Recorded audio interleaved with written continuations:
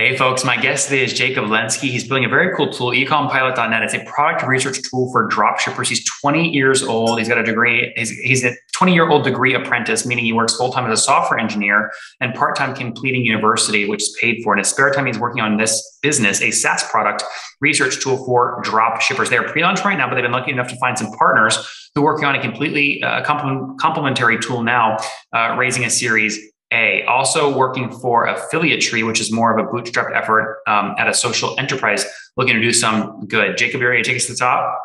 Yeah. All right. How does Ecom Pilot get its first customer? How do we get you to revenue? Yeah. So, even though we're pre-launch, right, we've had some revenue already. We've had 4 paying customers. Oh, nice.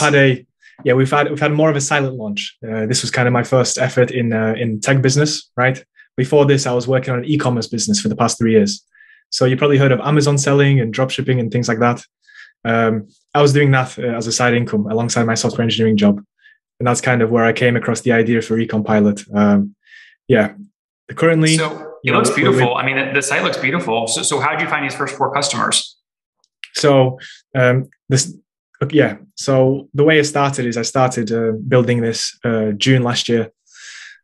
We launched around December time for a silent launch where I wanted sort of testers. I wanted some early feedback, right? The last thing you want to do is build in silence. This is where I reached out to certain people in Reddit and other social media platforms. I feel like my main source of feedback was from mainly Reddit and Quora. That's where I got the first 4 paying customers. Apart from that, we've had 100 free users, and currently, alongside our partners, we're doing some market research. We're basically reaching out, trying to, find out if there's any sort of specific niche or market gap we're missing.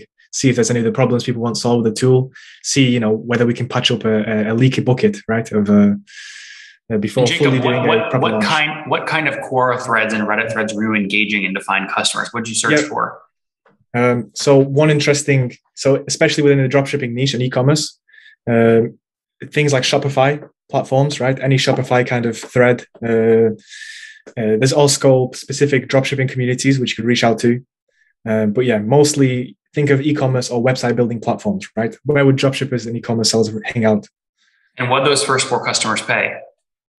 It was $27 a month. Are they still paying? No, we've had 3 churn, 1 still paying. So why the ones paying then churn? So we've spoke to them. This was early on when we sort of presented the product as, we wanted to get the feedback. We wanted to get some paying customers, see how hard would it be. And the main 3 churned because 1, it was still, it was an early product, right? There's still plenty of things to fix. There's still plenty of things to improve. The 1 paying customer has stayed on. He's still happy with giving feedback and he's been using the tool weekly, which is great.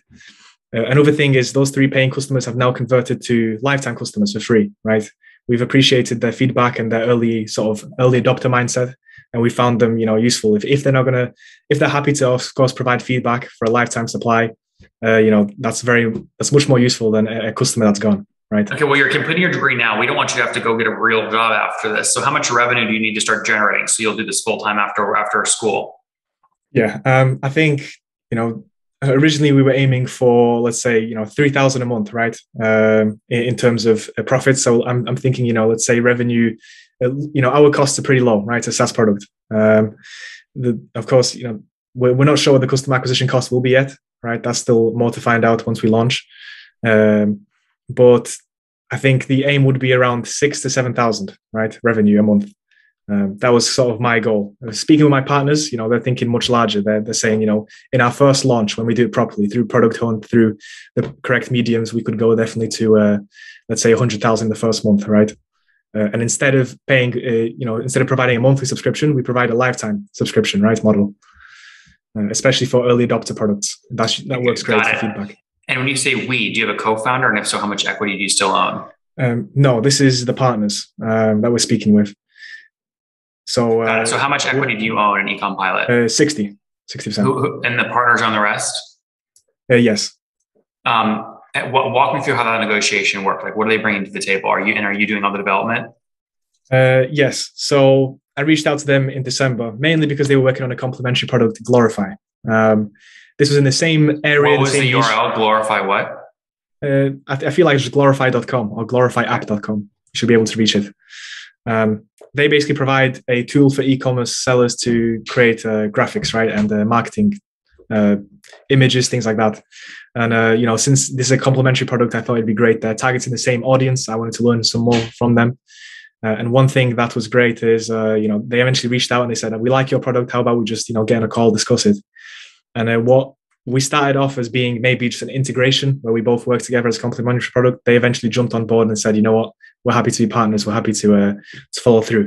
Of course, there, I believe Glorify is run. So I feel like it's quite a large team now. I think 20 to 30 employees, but it's run by mainly sort of two guys, which are 30 and 40 years old respectively. So way more experience in business than me. One thing I know though is, as a software engineer, I'm able to build a tech stack. I'm able to, actually create the product. So Jacob, how do you go out and get 100 new customers, right? Well, that's obviously what's going to give you the flexibility to do this full time. So what's your best idea there? How do you go do that? Yeah, so I guess distribution is something I'm continually learning, right? This is something that's much more based on experimentation, right? Seeing what works. I believe that, one of the strongest sources for bringing people in, especially within the e-commerce market and especially in dropshipping and Amazon selling, will be through affiliate marketing, right? There's plenty of YouTubers, plenty of content out there covering how to, get into this ecosystem. It's more working with those sort of have you reached out to any of them? No, not yet. No. What are you waiting for? Like I said, right now we're focusing on the market research, right? We want to do that first. Jacob, you have a beautiful thing up. You can start selling it. You already have people that are paying for it. You don't need to do more research. You'll research until you die. Yeah. Well, yeah, I can promise you it's not a point of stalling. But it's again, we completely understand that no product will ever be perfect, right? It's more about slowly letting in sort of like a cold, just basically pouring in some cold customers, seeing their feedback. Why are you the one to build this? Did you sell a bunch on, like, in your teams? Did you sell a bunch of e-com product on Amazon or something? So yes, in 2018 I started as an Amazon seller, right? I was selling lanyards. That's still running, that website. And I'm what still was the selling website? those lanyards today. So if you go on Amazon, it's a listing for lanyards 25. Don't know.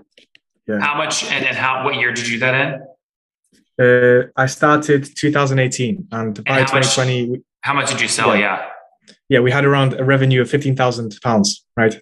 Total, just from an Amazon product. 2020. Yes, total 20. Yeah. Interesting.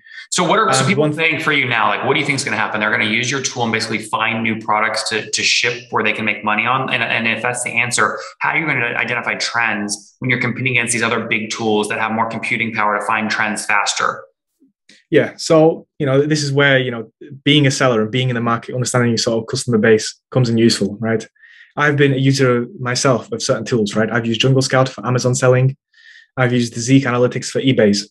When it comes to dropshipping, there's no real market winner, and there's no tool that really sort of, properly works, right? There's a lot of tools I've noticed that will do manual hand-picked products where every week they'll show you a new product you can sell. What we're looking for is automated product tracking, right? We track products from a supplier first mindset, right? Why would you try, for example, let's take Jungle Scout, right? Jungle Scout tracks different niches within Amazon, right? The thing is you're missing is those products are already being sold, right? That means that market is already fairly saturated. If you want to find a good product to sell in e-commerce, you need to find it supplier first, right? One that's not yet being sold on Amazon, one that's yet not being dropshipped, which is where we come in, right? We track products on AliExpress, on CJ dropshipping, on these different platforms, abstract that all for you, and provide you basically, assorted products in terms of demand, or in terms of how many stars they have, or in terms of how many sales they're getting each week. Why isn't somebody else doing? I feel like there's got to be a bunch of people doing that. So yeah, that's one thing I was expecting. When I originally joined, I used the manual sort of handpicked products. There's a which was useful, but one thing I noticed is the automated tracking so much better. I feel like there was a competitor, I believe, Niche Scraper, which also aimed to basically track products on AliExpress. The main thing you're missing with AliExpress, though, is these are Chinese products. These are quite low quality. It's important to include other selections, such as CJ Dropshipping, Dropshipping UK, and other sort of suppliers within the US. Does that make Got sense? it. So that's yeah. So we'll see if that ends up. I mean, I just think that there are software teams much larger than you that can go scrape the same data. What I'm hunting for in these questions is trying to find what your unique advantage is that you can really capitalize on. So maybe it is one of those things. Maybe you just out execute them. Maybe you go beat a team of 10 engineers. I hope you do it. I think that'd be great. Yeah. What do you want to hit by the end of the year? What do you want to hit by the end of the year in terms of number of customers? Yeah, we're definitely aiming for around 8,000 customers, and the main reason for that is by when? By December. By end of the year. 8,000 yes, paying how much per month? Not 8,000, 1,000 paying customers. Oh, 1,000 paying 27 a month? No.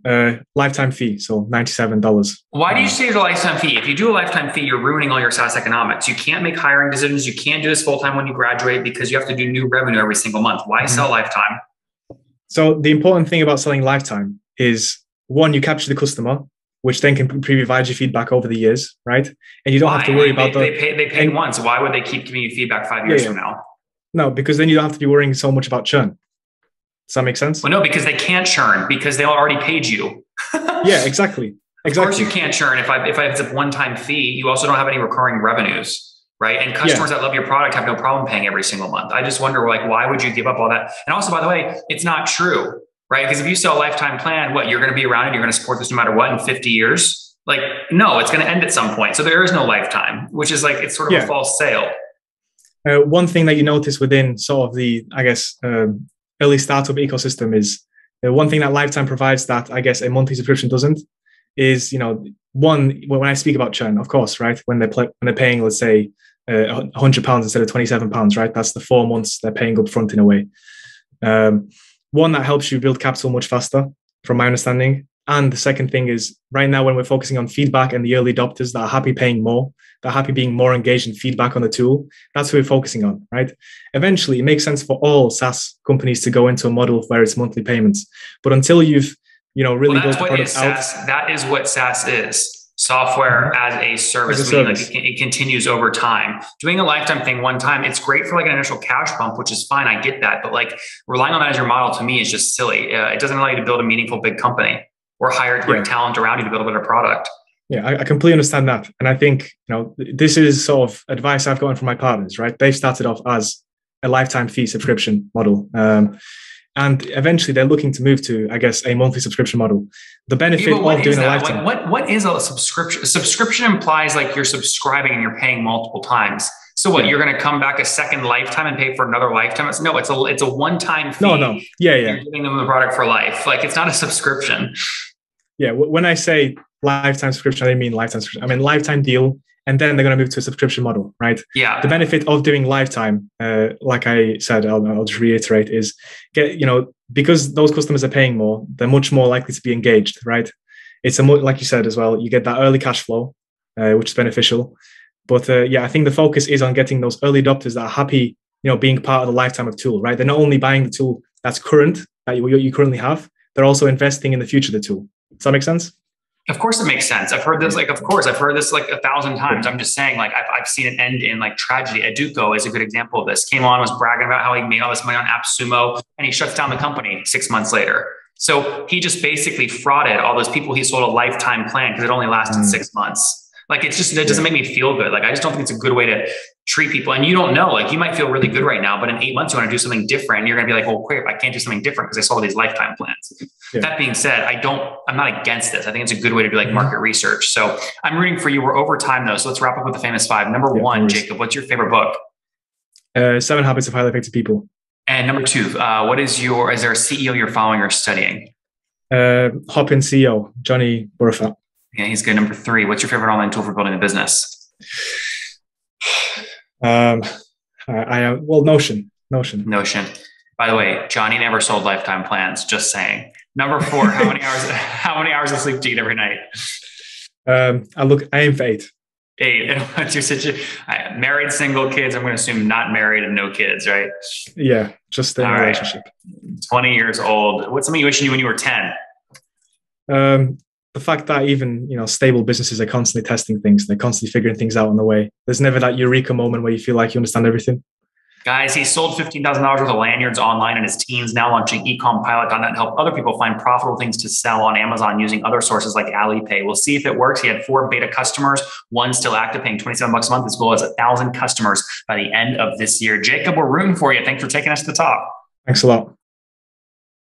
One more thing before you go. We have a brand new show every Thursday at 1 p.m. Central. It's called Shark Tank for SaaS. We call it Deal or Bust. One founder comes on, 3 hungry buyers, they try and do a deal live, and the founder shares back-end dashboards, their expenses, their revenue, ARPU, CAC, LTV, you name it, they share it. And the buyers try and make a deal live. It is fun to watch every Thursday, 1 p.m. Central. Additionally, remember, these recorded founder interviews go live. We release them here on YouTube every day at 2 p.m. Central. To make sure you don't miss any of that, make sure you click the subscribe button below here on YouTube, the big red button, and then click the little bell notification to make sure you get notifications when we do go live. I wouldn't want you to miss breaking news in the SaaS world, whether it's an acquisition, a big fundraise, a big sale, a big profitability statement, or something else. I don't want you to miss it. Additionally, if you want to take this conversation deeper and further, we have by far the largest private Slack community for B2B SaaS